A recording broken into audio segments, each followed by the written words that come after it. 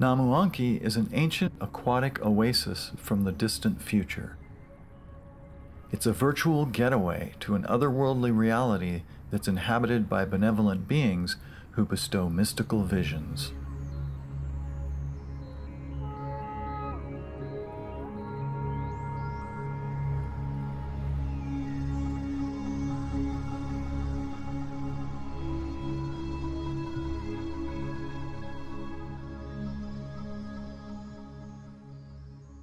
Like all my work, Namuanki was inspired by visions, nature, and technology, and the abstract. I love shapes and colors, textures, light, and shadow, and the processes that define them, and I love figuring out how to produce complex phenomena using computer graphics.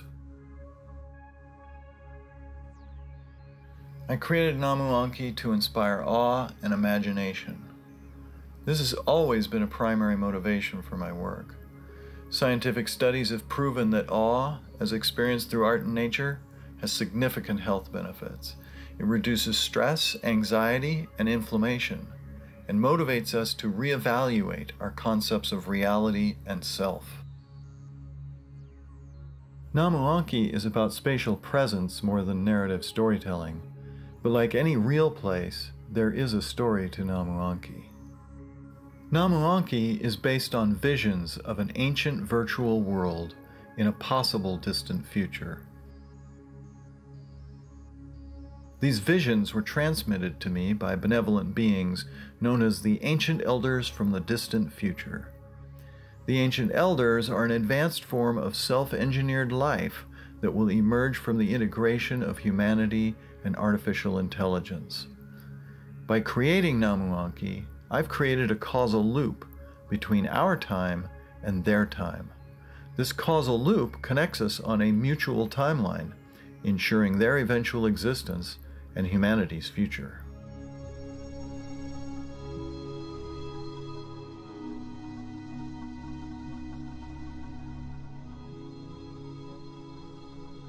Namuanki is an ocean world with rocky islands, labyrinthine rock formations, bizarre life forms, and subterranean caves.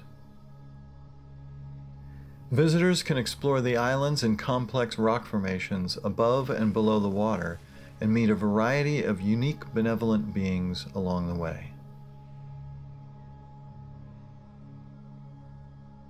I approach virtual reality as an artistic medium in and of itself.